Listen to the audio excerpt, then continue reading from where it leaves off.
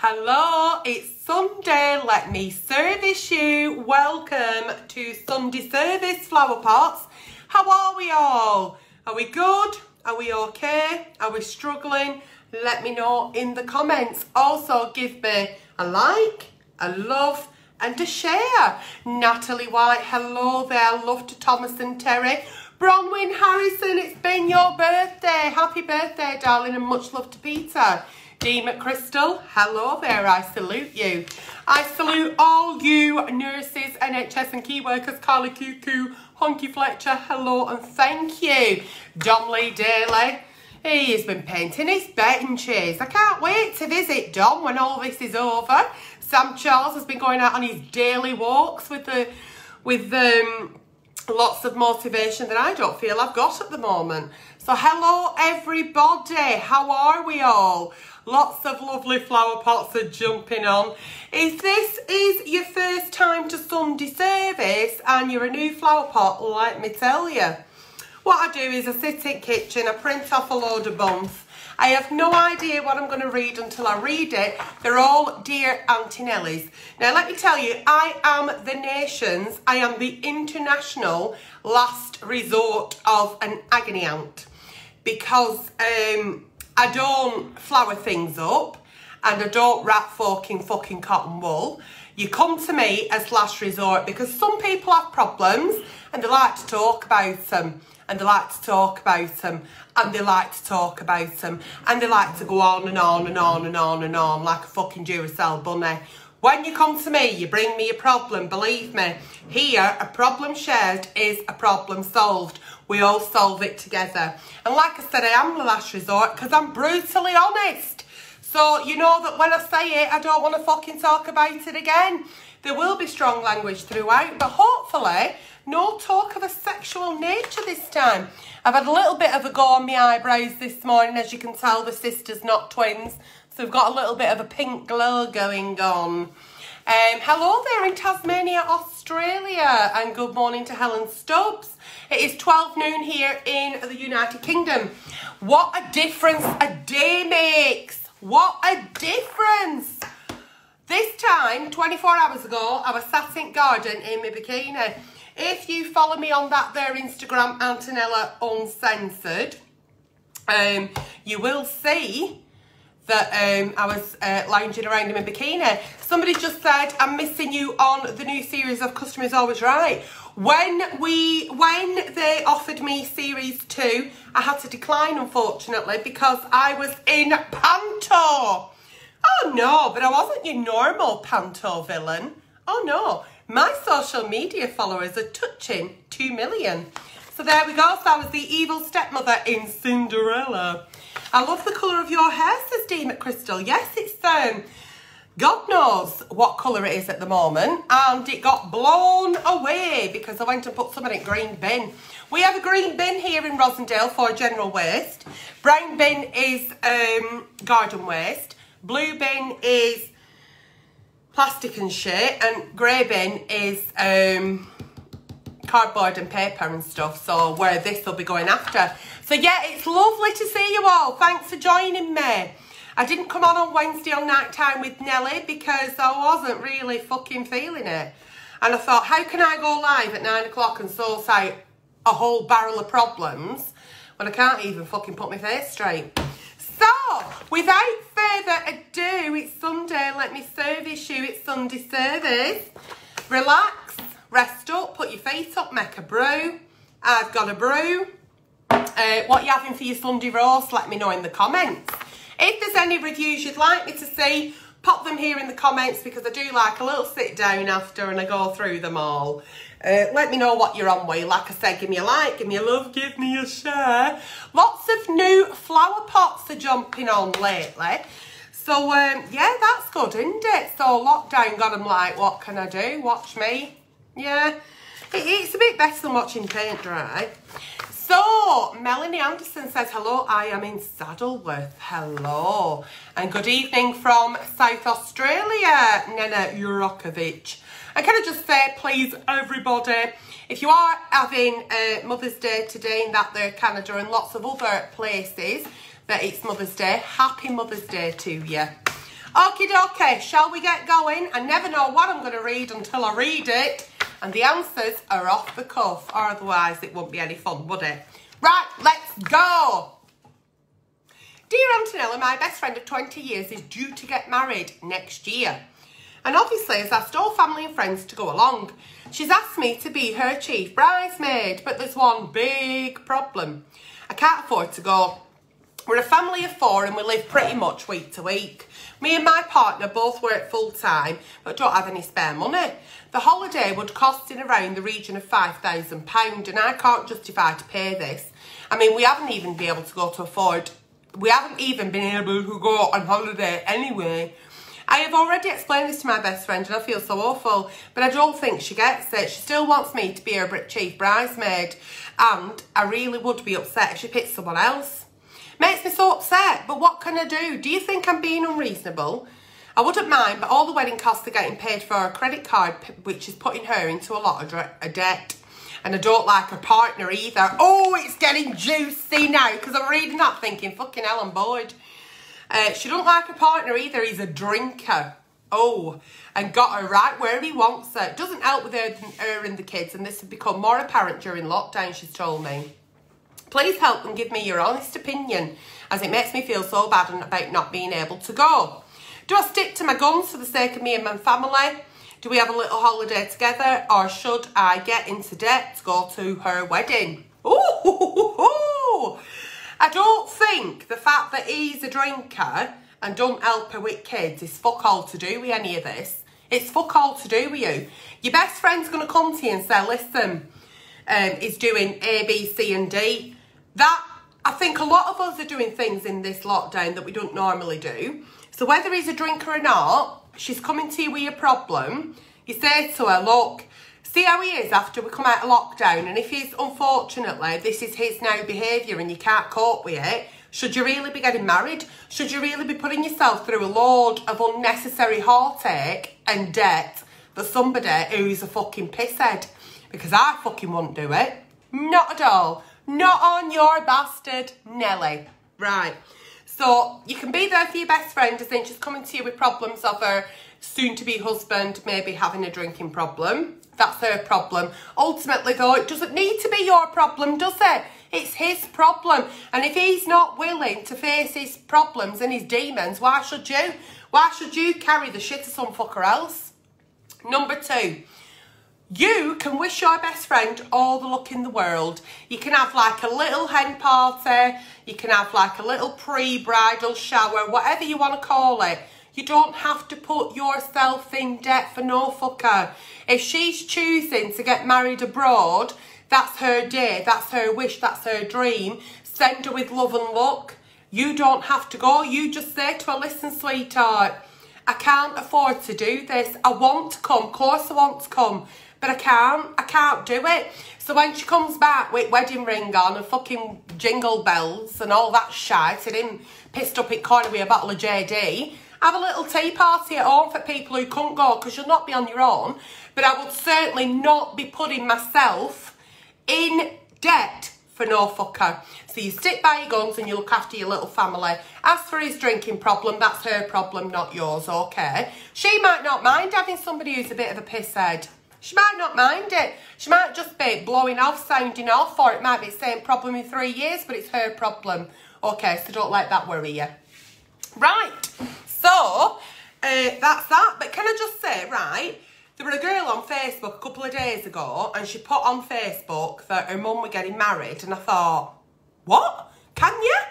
And they got the priest to come from church into this like garden bit, and they got a Mr. and Mrs. light up sign and a bit of a cake and a few like cucumber butties. And she got married because her husband, well, her husband now is very poorly, so they had to get married, if you will. It was his wish. And I just thought, looking at the photos, I thought, it's not about fucking spending 100 grand or remortgaging your house or taking out every fucking credit card you can.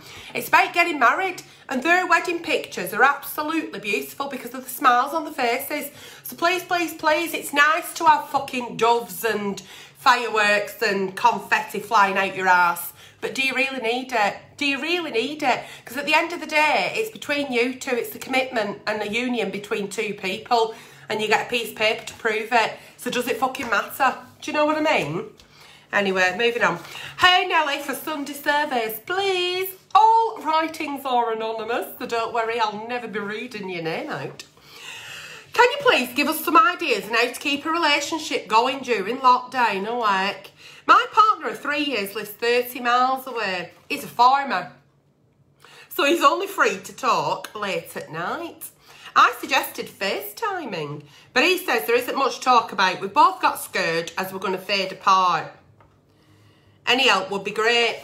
Well, can he really be that scared that you're going to fade apart if he's not willing to put any effort in, such as FaceTime or, oh, Christ on a bike?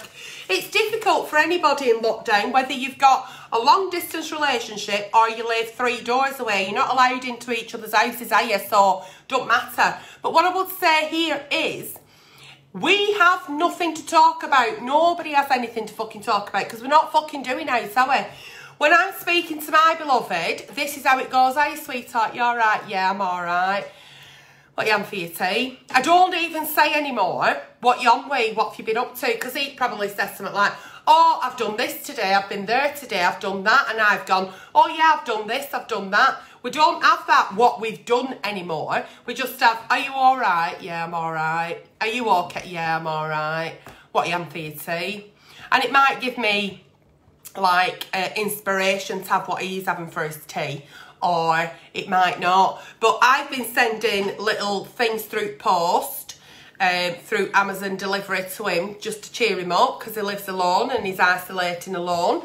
And he sent little bits to me, so that's nice to know that you're thinking of each other.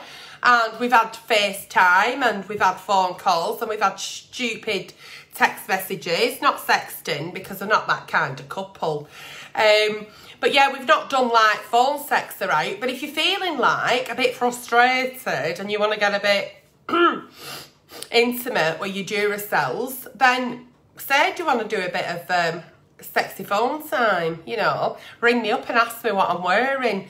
I mean, twice a week, once a week really, I get out my pyjamas. I'll have like a shower and wash my hair, brush my teeth. Got back into the habit of brushing my teeth, which is quite nice. And slap a bit of flap on. So maybe one night, maybe have a hot bath, you know, get yourself feeling a bit sexy, stick some lingerie on, or do what I do and pretend. I don't pretend because we don't do it. But if he rang up now and said, what you wearing? This is what I'm wearing today, right? I'm wearing a grey t-shirt and grey pants, which you can go out in public with, but they're like a pyjama, so it's just like my lounge suit. But say for me and said, what you wearing? I'd be saying, oh, I'm wearing a white lace peephole bra and crotchless panties. I'm not though, am I? I'm not. But because it's on phone, you can pretend, can't you? So if you want to get a bit sexy with your partners during this time, lie. If you want to ask them what they're having for tea, do. Sometimes it inspires you to make what they're having because you might not have thought about it. But don't be worried. Everybody's in the same situation. Everybody that has a partner, they're in love, but they're not together. Your relationships are only going to collapse during lockdown if you don't put the effort in. But that would happen in real life. Relationships are really fucking hard work and they get on my bastard nerves. It's like a job. You've got to put the effort in. You really have to try every fucking single day. And I've been on my own since 1995. And it's difficult for me to remember that there's somebody else to think about, because that remote control is mine and it still is mine and it still belongs to me. But it's about taking other people's feelings into account. It's about compromise. So if you're feeling like you need FaceTime, then tell him, say, look, I really want to see you. Can I FaceTime you? And if you won't FaceTime me, can I have a picture? End of. So it's about still putting in the effort. Things are different for us all. One day you might be up, one day you might be down, but it's about working together. No, I'm not wearing a bra either. We're on low beam. We've been on low beam. Oh no, I weren't on low beam yesterday because I'm a bikini on, so I'm on mid beam. But I've been on low beam quite a lot. And then other day when I did put a fucking bra on, I thought I had a fucking straight jacket on. I can't fucking breathe. I'm like, oh.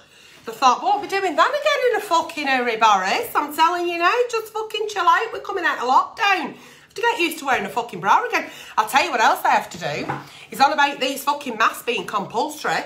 I'm fucking looking forward to that because I need a fucking mask to start fucking eating. And not just that, I'm going to need a chemical peel because of a fucking light front fridge. Fucking light front fridge has given me fucking light damage. Dear Auntie Nelly, I'm a female and I'm 23 and would like advice on how to get over the first love. Oh, long story short, I love a long story short because I can't stand war and fucking peace. It was a long distance relationship and we lived in different countries and he was the one who broke me. Huh? He broke you? In what way? Oh, it's not Wednesday. He already had another girlfriend and that's what broke us up, but I just can't get him out of my head. It's been a year since we broke up and I still think about him every day. I've tried to drown myself in alcohol. Doesn't work. There's no answer at the bottom of the glass. Studies, work, sport, new people, but it doesn't help. Please, Antonella, give me an advice. Do you know, it's right hard, isn't it, when we get that first puppy love and it's all new experiences and it's all new feelings and we meet this person and we think our life will never, ever be able to live without them. It's like life like we've never known it. It's like our first day on earth. Life does fucking go on, I promise you. And you're only 23. Now, I'm not belittling your age or belittling your love, but you've not really been around block, have you? I mean, I've been round block and up and down a few fucking side streets, me. And what you feel at 23, you won't feel at 46. You won't. There's a lot of unfinished business there, and that's why sometimes we can't let go. So it's about letting go of past loves. And it's about letting go of, where you say it's a long distance relationship, you've got a big, beautiful Disney film going on in your head that you're the star of. It's not like that in real life. It's not, because you had long distance love, you didn't get all the shit that goes with it. You didn't get to have him snoring in bed at side of you. You didn't get to have to pick up his fucking stinky socks or his skid mark underwear. It was very much in the honeymoon period of it, and then it ended because he had somebody else. So why would you think about somebody every day? Let that be your one, I mean, my hair's absolutely atrocious today. Let that be your one waking thought when he went out with a fucking cheater. We've got to break this down to what it is. I couldn't give a fuck how fit he were, how big his cock were and how much he made you feel good. He cheated on you. He were a cheater. So why waste any more breath or any more time on somebody who wanted his cake and fucking eat it? What you must do is learn to let go. Learn to let go, and please do not compare other people who are coming in your life to this one. So don't start being bitter and hating him and thinking everyone's going to cheat, because they don't. But also, don't think that he's up on this fucking pedestal and no one's ever going to match to him. They will. You're 23. You're in lockdown. Do what I do. Download YouPorn and have a nice time. Anyway, moving on. I don't know. Make some no-bake lemon cheesecake. Make a carrot cake. Do a banana bread. Every fucker else says. But you're going to be absolutely fine. Dear Auntie Nelly, I'm supposed to be getting married this August. This August. All right, Flower. I also like dreaming. But everything has been postponed. It sure has, Flower. I'm 28 and my future husband is 32. We are in love and we are so happy. But why do I feel a great sense of relief that my wedding has been postponed? I don't know if I have cold feet or if I'm actually thinking that we won't get married as soon as planned. Thankful thinking, thankful. I have had a lot of time to think lately, haven't we all? And I'm not 100% sure it's what I want to do. I don't want us to split up, but I don't want us to marry. Please help. Marie Cattrall says, are you still with that bloke, Nelly? Which one, Flower? My fiancé? Yeah, I am, yeah. He hasn't quit me yet, not that I know of. Right, so you're in lockdown, you're supposed to be getting married in August, everything's been postponed, and you're thinking, actually, I'm quite pleased about that, and actually, I don't really know if I really want to actually proceed with this. It's absolutely fine. We do get cold feet. We do feel a little bit like, what the fuck am I doing? Is this right? It's normal to have all those feelings. But the fact that you've got a great sense of relief, do you have to get married? Do you really have to get married? What is your reason for getting married? Because we can live together now. The devil won't come and get you. So you can live in what my mum calls the living sin. You can live in sin. What is the reason you're getting married? You have to think, what is the reason? Right, that's the reason. So you want to get married because, and then is that reason still the reason you'd want to get married? Because, so the reason I wanted to get married because it were nice and I were in love with him and I couldn't imagine my life without him. If then I think, oh, actually, he's all right, but I'm not that into him anymore, and yeah, I'd be all right if he died, then things have changed, then we no longer get married. If we're getting married, I really want to get married because I've seen a fucking wedding dress that I know I will look fucking well fit in, and it'll be Instagram viral. That's not a reason to get married. So you need to really think about why you're getting married. Number one, write it down in block capitals. And then think, do I still feel that?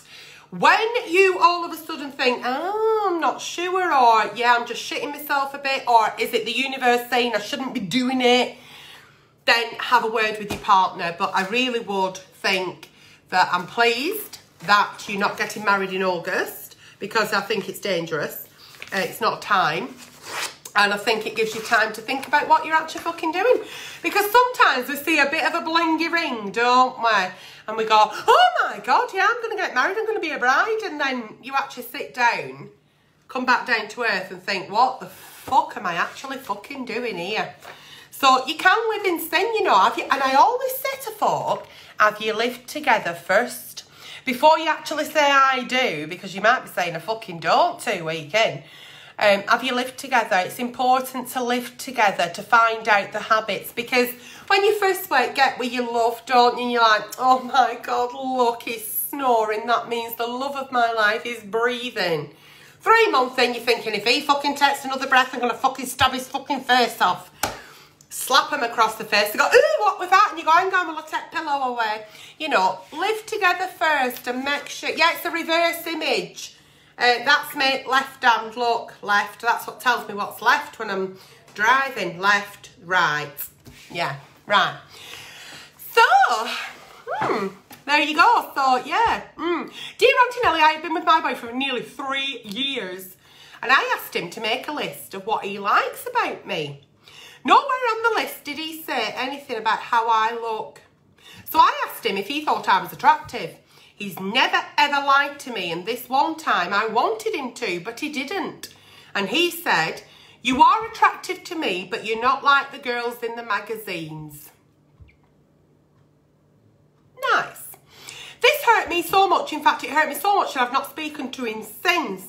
I wanted him to tell me I had pretty eyes or a beautiful face, but he didn't.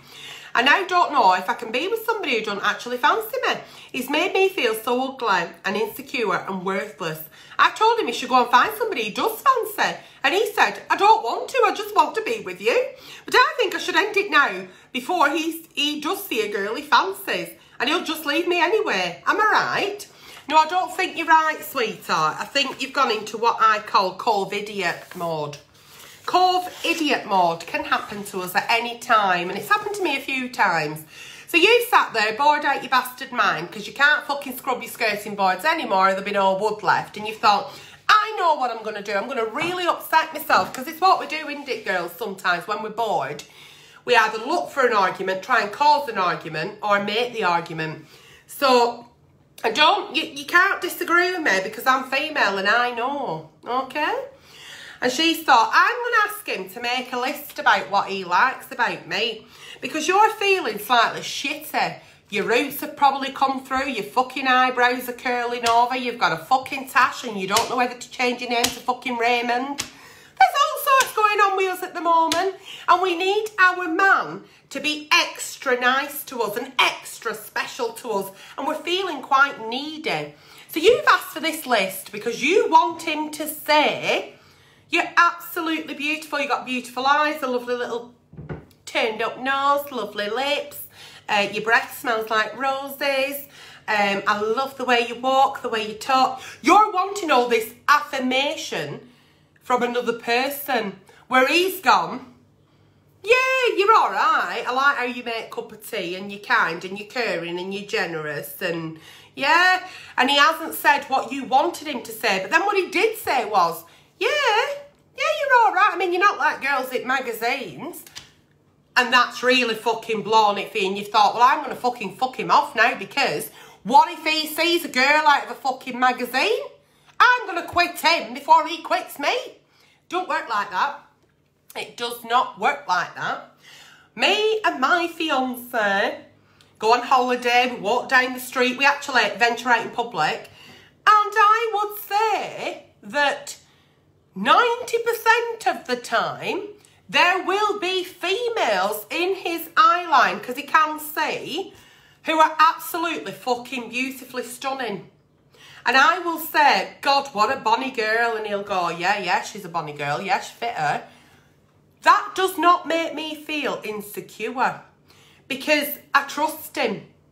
And I know he's got eyes in his head. So there's nothing wrong with a bit of fucking window shopping. Now, you comparing yourself to girls in magazines, that's what he thinks is beautiful. He's gone, oh, yeah, the beauty, yeah, she's in a magazine. He's probably not even bothered about the girls in the magazines. It's just something he's said because he's been a COVID-idiot. And we've all done it, and we're all doing it, and we've yet to do. All right? So don't berate him for this. Think about the things on your list that he said that are nice about you. It's not about looks aesthetically. It's not, I mean, don't get me wrong. It will attract you in first place. You think, oh, he's a bit of all right. Then you get to meet him and the fucking knobhead bell-end wank splats and you quit him. And then you meet people who you think you're not really attracted to him aesthetically, but you think, God, what a lovely lad. And the more you get to know him, the more you fall in love with him. And they're your kind of beautiful because it's beautiful to you. So please, please, please, anybody, don't get wrapped up in looks. They disappear. They do, they disappear. Looks fade, but a good heart will last to the end of your life. So he's probably picked on the things that are lovely about you, but you wanted that neediness that we do need as females. We get dressed, we have our hair done, we have our makeup done, we put on fucking gowns, we come down, and we expect them to actually collapse in tears. And they'll say, what do you think? Yeah, you look nice. I don't want to look fucking nice. I want to look like the most beautiful girl that's ever graced the earth. We're always looking for something that's not there, which is usually arguments, okay? So give him a bit of fucking slack on this. He's done what you asked. I mean, if he said to me, make a list about what I like about you, I'd say, can I make one on what I don't fucking like? Because I'm not feeling very likey about you at the moment. So I think you sound lucky you got a list in first place. So don't quit him for that. It's unfair. Right. Dear Auntie Nelly, my daughter is making me feel useless. I am 58 and things are a little bit different now. She takes great pride in telling people I don't recycle properly and might sometimes only put a few items in washing machine. Is this my daughter? My daughter wrote in. She tells me I'm not using electricity or water wisely. She's also said I'd never have grandchildren because my generation has fucked it up for them. She's so angry and blames me. I make excuses now not to go anywhere because all she does is show me up. What can I do and how can I apologise? Oh, that is well tight, isn't it? Can I just say, before I move on as well, I put a post on the other day of me in my knickers and bra. Just because a lot of ladies have been writing in and saying they felt like shit. So I thought, do you know what? If you feel like shit, looking at your profile pictures, you're absolutely beautiful. I'm going to show you what I look like in my underwear, hoping that that would encourage people and inspire them to know that what we're doing is absolutely fine because it's not normal for anybody. And if all we come out of this with is a few fucking extra pounds or a stone and £9, guilty, then it's got alright, isn't it? Because a lot of people are not coming out with a life, are they? But if we survive this with a few fucking extra pounds, we're doing alright. So, your daughter says you're not recycling properly, and she goes, oh, you're only putting 2 pairs of knickers in washer. She don't fucking know that one of them's got shit on them, and one of them's got fucking perimenopause blood on them, so she needs to fucking mind her business. She needs to fuck off and sort out her own fucking recycling. I heard the other day that some fucking poor bastard were washing up with water from the washing up because they were recycling water to wash up with. No, I'm sorry. And I heard that there's people out there that wash up and don't rinse the plates and keep bubbles on it because it's a waste of water. No. Again, I'm sorry. What you want to do in your own house, you fucking crack on, Flower. Do not feel like you've got to apologise at 58 because now all of a sudden we have blue bins, green bins, brown bins, purple bins. I don't fucking know which bin. I go to my fiance's house, he lives in a different borough, and I have to go, which bin is this? With that many fucking bins now, there's nothing wrong with only putting 2 pairs of knickers in washer. That's mine, it's still going. It is not your fault either that she is not going to have children because your generation fucked it up, whatever she means. Your daughter is very, very angry, and that's my concern. As a mother, don't give a shit about if you put potato peel in it fucking general waste or in brown bin. Don't give a shit. Your daughter's not well. She's got a lot going on and she's very angry young lady. So I'd be saying, come here, Flower. Have a sit down with your mum. Come on. Mum wants to talk to you. I brought you in this world, and if you don't fucking behave yourself, fucking take you out of it. That's what I said to mine all the time. And I'll just say, look, I don't know how to apologise to you, but it really hurts me that I'm not doing things right, because I try, but I'm a bit long in tooth, that, you know, you can't teach an old dog new tricks, but I'm trying my best. But I want to know why I fucked it up for you to have kids. You don't have to have kids. Don't put yourself any under fucking pressure. I'm all right to say I don't need any bastard grandkids. Don't worry about me.